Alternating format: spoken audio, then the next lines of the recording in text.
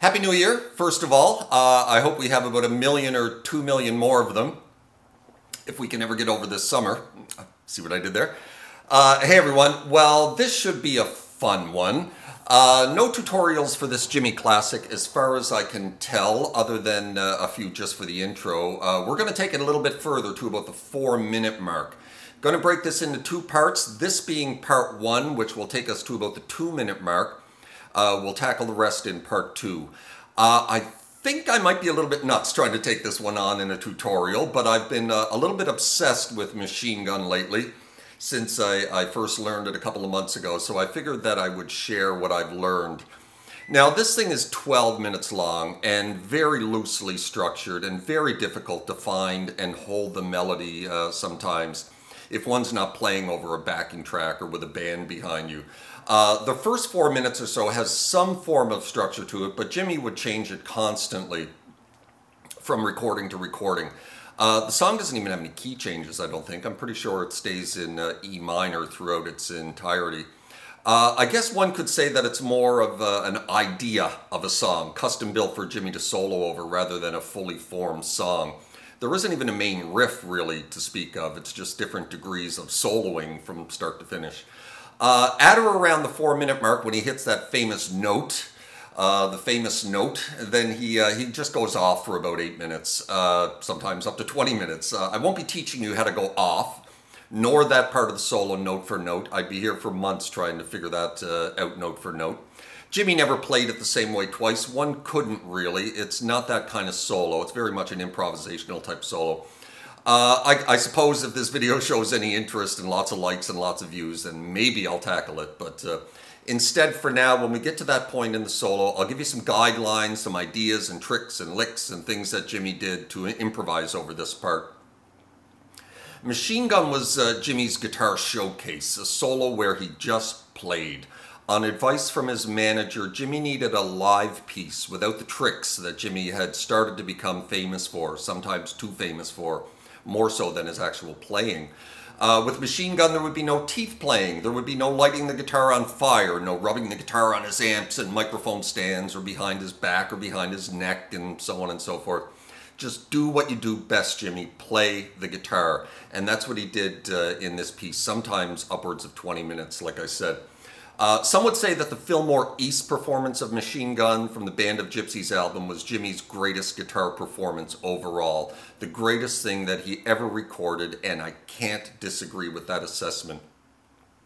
And this is the performance that we will be using as our base to get started, though it will be sort of an amalgam of numerous performances in my effort to give it some form of structure to teach and to play along with, and most of all to memorize, I suppose. Like I said, it's very loosely structured, and at times Jimi was doing nothing but banging on some open strings or chugging some mutes or playing along in sync with what he was singing, or sometimes not at all, sometimes just, you know, not doing anything.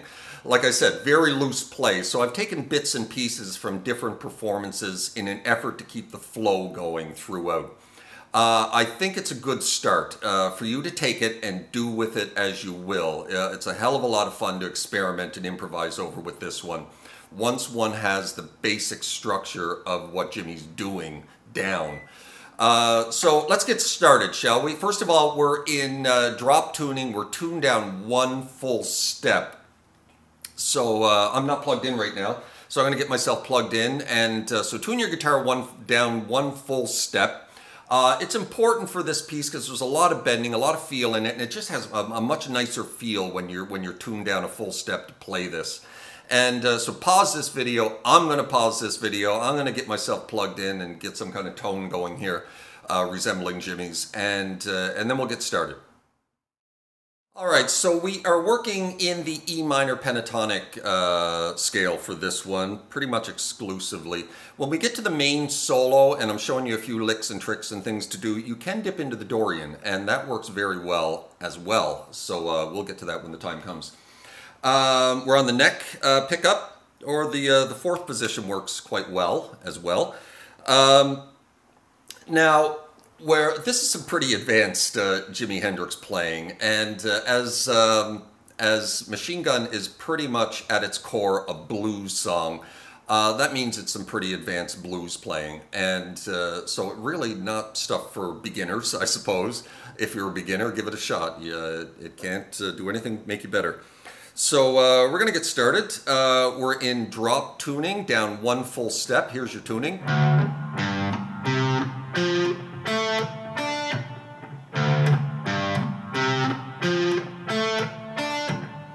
And I'm going to play through the opening little bit, and then we'll get into it. So, so this will be kind of like part one of this video, and then we'll get into part two, and then the rest will be in the part two video, if that makes any sense.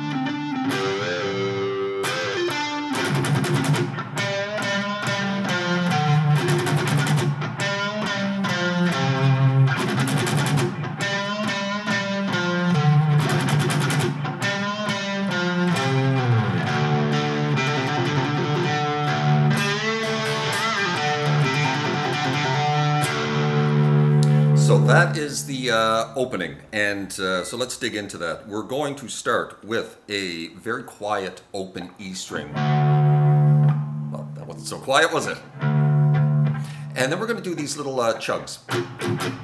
Basically down, up with your hands muting at the 12th fret. And then you're going to hammer on from, what's that, 12 to 14 back to 12 of the G string.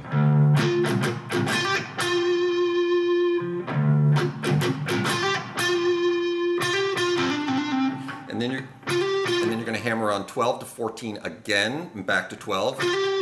And then you're going to do a trill on the D string between 12 and 14. I think you have enough time to get maybe 2 trills in, but get as many in as you can.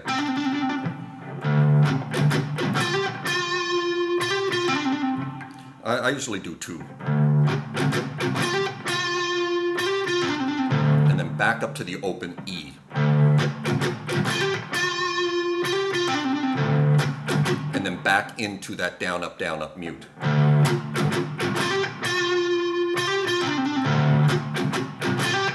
And then after you do that down, up mute 4 more times, then you're going to hammer on again from 12 to 14 back to 12 of the G string, and then just let that note ring with vibrato. So up to that point.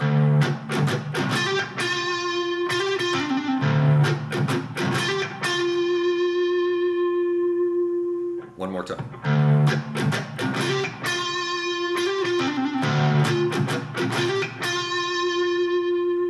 And now you're going to make an E minor chord up in here in this position here at the 14th fret of the D, the 12th fret of the G, and then the bottom 2 strings open. And then you're going to basically rake down, and then rake down those 4 strings, and then grab the bottom 2 on your way back up. So.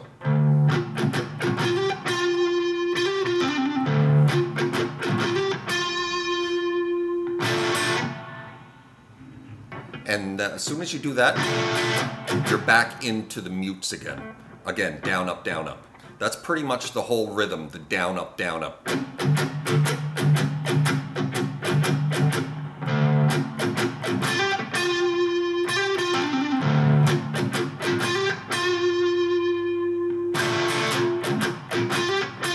And so this time, you're going to hammer on twice from 12 to 14 with vibrato. And then we're into this. So that part, you're raking down the top 3 strings, the open E muted with your palm, the 14th fret of the A, the 14th fret of the D, and then off to the 12 of the D, up to 14 of the A, and then hammering on 12 to 14 of the D.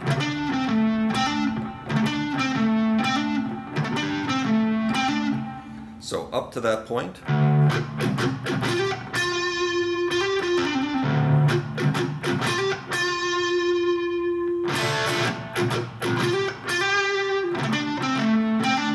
And then back into that again. And then hammering on 12 to 14 of the G, back to 12 again, like we did earlier. And then we're getting into the machine guns. So up to that point, slowly.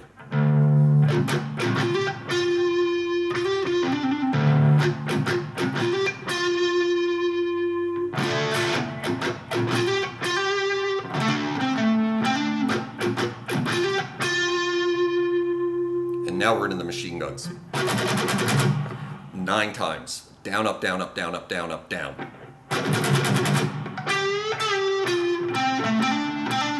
So that's after the 9 machine guns, you're bending the 14th fret of the G string, and when you get it to the top, you're picking it again and releasing.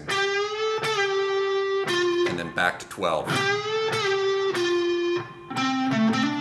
And then up to 12 of the D, up to 14 of the A, back to 12 of the D, and then hammering on twice from 12 to 14 of the D. And then back into the machine gun. Now the key here is that the first time you do the machine gun, you're doing it 9 times. 4 sets of down, up, down, up, down, up, down, up, and then 1 last down. After this part, you're only doing it 7 times because you're stealing 2 of them from this. That second hammer-on is stealing 2 of the machine guns. You understand what I'm saying? So first time, 9 times. 7 times. 1 more time. Oh, sorry, machine gun.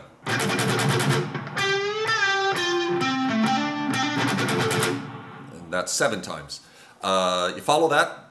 You're stealing two machine gun strokes by adding the second hammer on. And you don't have to, but that's what Jimmy does. So up to that point from the machine guns. Now this time, so then you're basically doing the same thing. Bend, hit, pick, release, back to 12. And then you're doing a long trill between 12 and 14 of the D, about 4 or 5 times. And then you're back into the machine guns again. So up to that point from the machine guns.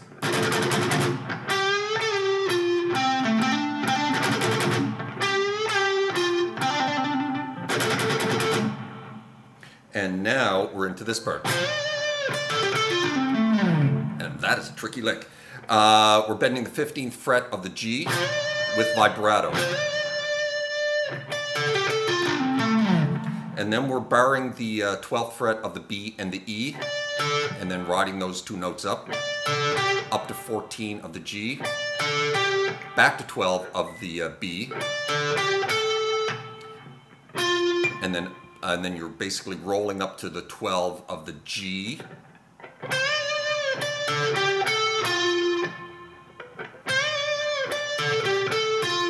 and then pulling off 14 to 12 of the D, and then up to 14 of the A. And he plays that pretty quick, and the picking technique here is you're going to go 3 upstrokes, 1 downstroke, 3 more upstrokes.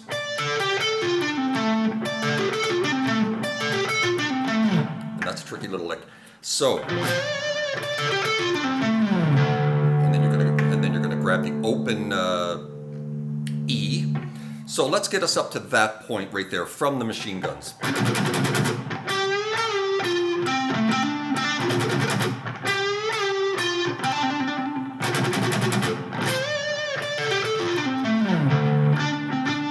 And then you're going to, after you come out of that,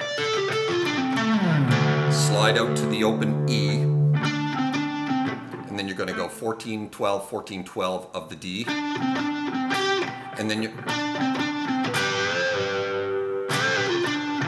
going to grab the 14th fret of the G and the B together, and then bend them up and release them,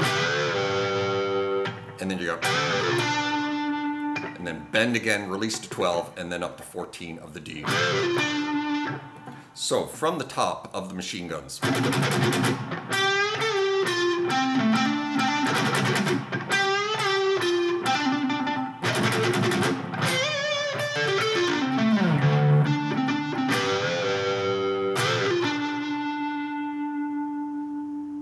And now, more machine guns, but this time you're going to mute on the top 3 strings at the 12th fret. And that's basically giving 3 half-step bends at the 12th fret of the A. And then the final one is on the natural note at the 12th fret. So it's 2 bends, 2 half-step bends. And then back up to 10 of the A, and then up to 12 of the E. Now the reason I'm shifting up here for the mutes is because if you mute in this little box that you're in doing these, you run the risk of hitting the harmonic at the 12th fret of each of those notes. You don't want that. So shift up here a little bit to get a good machine gun.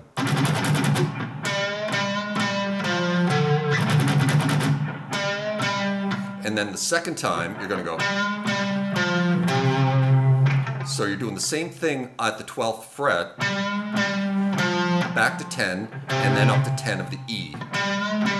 Except this time you're only doing 1 half-step bend. And then adding vibrato to that 10th fret of the E. So, that part from the machine guns.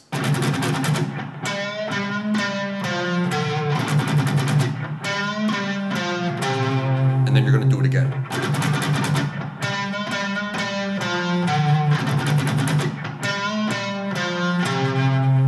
And then you're going to slide out of the second one. And then we're into the next part, which has kind of a riff, I suppose.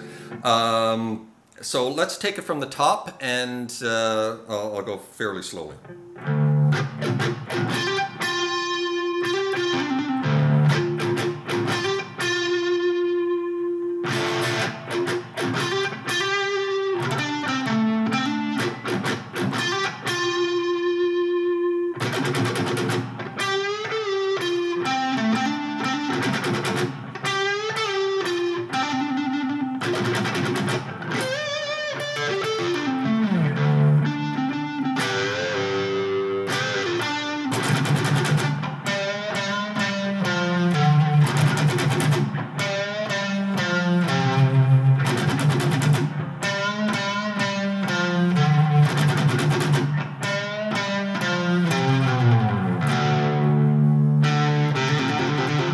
So you're going to slide under that, to an open E, and then you're going to grab the second fret of the D string, and you're going to give that a few trills between the open and the second fret, about 5, I think. And then you're going to grab the open E again. And then you're going to bend the second fret of the G string, a full step bend, and then you're going to grab the open B, the open E, and then give that a bend, release to open, and then up to the 2nd fret of the D.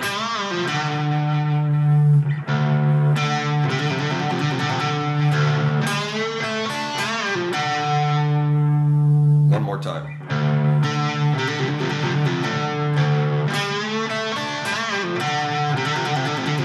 And then you're going to trill again about 5 times between the 2nd fret of the D and the open D. So we're coming out of this. And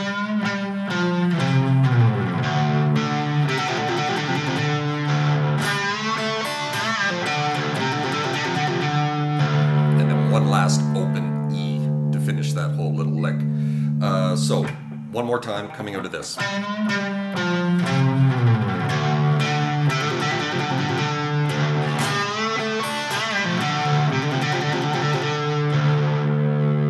Now, one of the good parts about having your guitar detuned a full step is it makes your strings much floppier, and it makes bending those notes up here at the neck a lot easier because your strings are looser. So where were we? From the top, and then we're going to dig into part 2.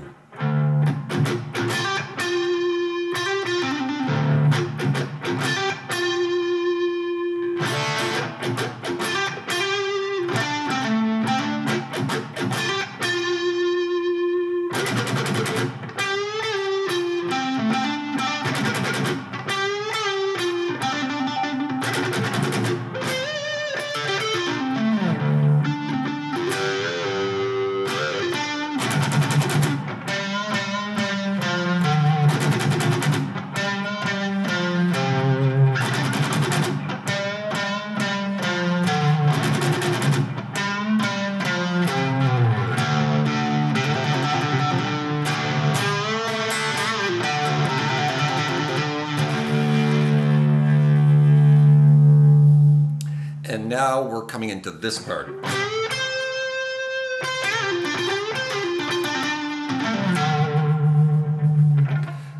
So I'm going to play through, this is going to be part 2. I'm going to play through this part here and then we'll dig into it.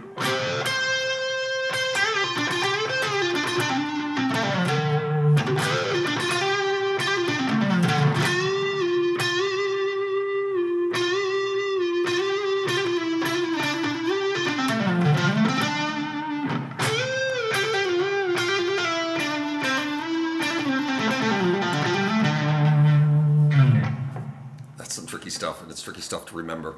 Okay, where are we? We're bending the 14th fret of the G string, and then we're grabbing the 15th fret with our pinky of the B. Now, in the recording, I've listened to this, I don't know, 200 times in the last couple of months, 300 times maybe, that's a lot. I still can't tell whether he's hitting the note once or twice. I don't know if it's delay or the tremolo effect that he has on his guitar, which I have a little bit on. A quick word about that. Jimmy's using a univibe pedal in this one. It gives kind of a wow, wow, wow effect. Kind of a vibrato effect to his guitar. And of course he's using fuzz. So I can't tell whether it's 2 notes or 1 note still. So I keep listening and I'm still trying to figure it out. But that, when you bend the 14th fret of the G, and you grab that note at the 15th fret of the B, I don't know if it's 2 or 1 note. At least from the Phil Maurice performance. It sounds like 2 to me. But for now, we're going to do it as 1.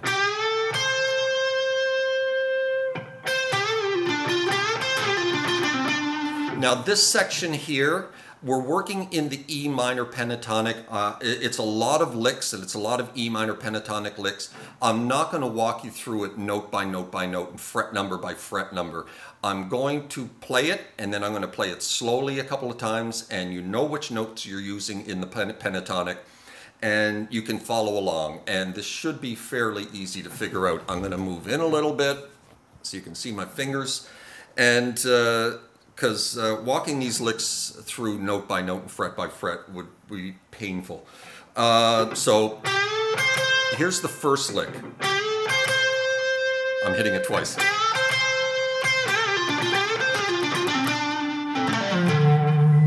So.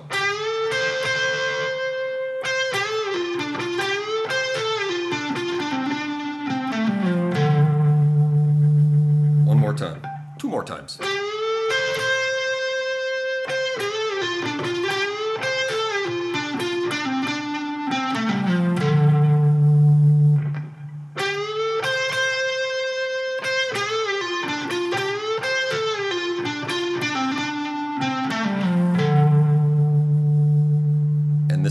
second lick.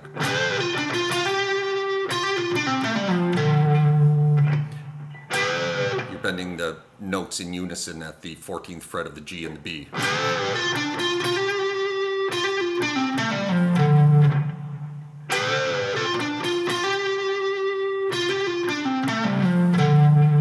Slower.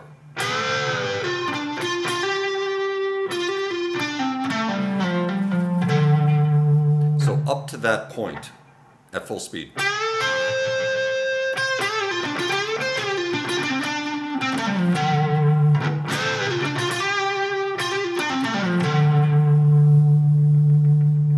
And then we're into the third lick.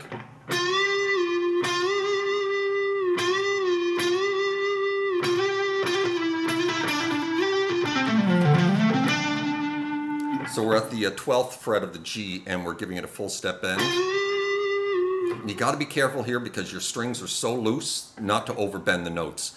And when you get to the top, you're going to release and you're going to bend it again and give it vibrato. And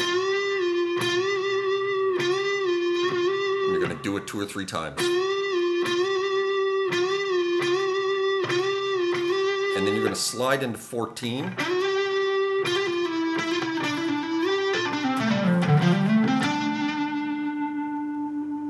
So from the bends,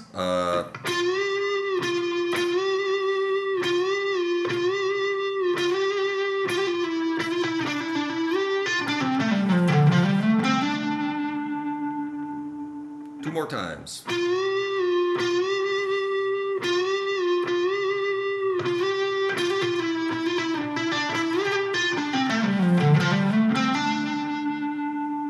One more time.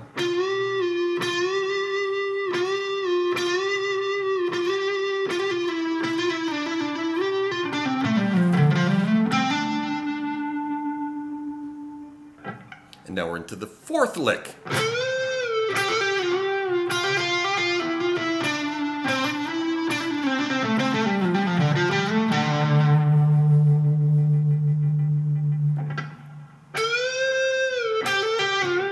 Now you're getting into an index bend there, which is tricky.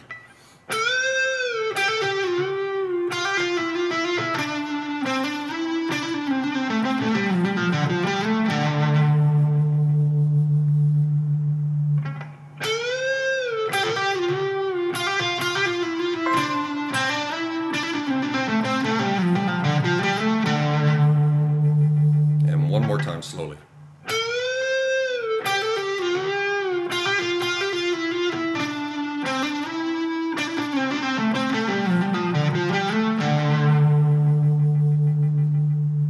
So that whole part, where were we?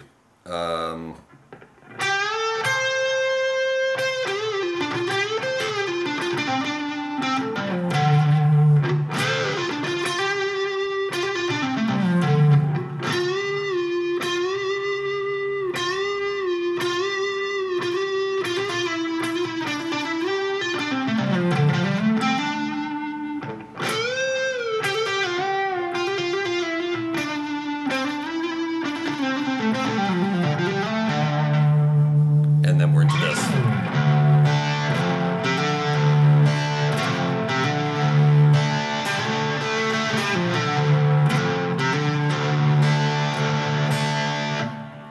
So we're coming out of that, we're sliding out, open G, open bottom 2 strings. And then you're sliding into the 3rd fret, the G note on the open E. And then open D, hammering on to the 2nd fret of the D. So, you're doing that twice.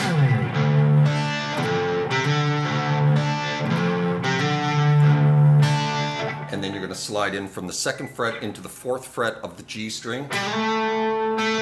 And then ride between that note and the open B twice. And then back to the 2nd fret, pull off to the open G, and then up to the 2nd fret of the D. And then back up to the open G. And that one more time. So that whole little part.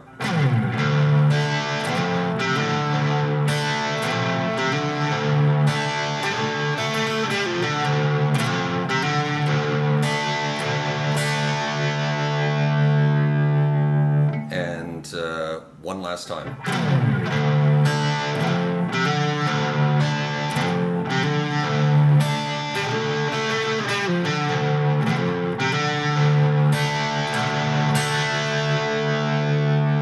And then he starts singing.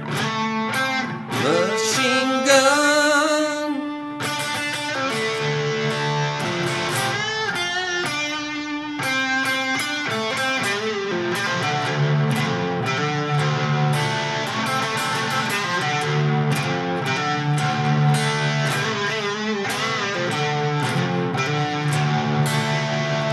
And that is for part 2, and so that'll get you through the first 2 minutes of Machine Gun, and I'll be back in a couple of days with part 2, and we'll finish up. We'll get it to about the 4-minute mark, and then maybe I'll do a part 3 where I'll show you some licks and tricks and whammy bar dives and lots of fun stuff that Jimmy was doing in the main solo of this one, and help you get through Machine Gun. And so I hope this helped you out, and subscribe if you're not subscribed, and hit the little notification bell so you know when I'm releasing videos. I'm the dude that's doing the top 100 greatest guitar solos of all time, so you might want to follow along on that. And so anyway, some great Jimmy, classic Jimmy right there. So I hope that helped you out, and we'll see you next time. Ciao.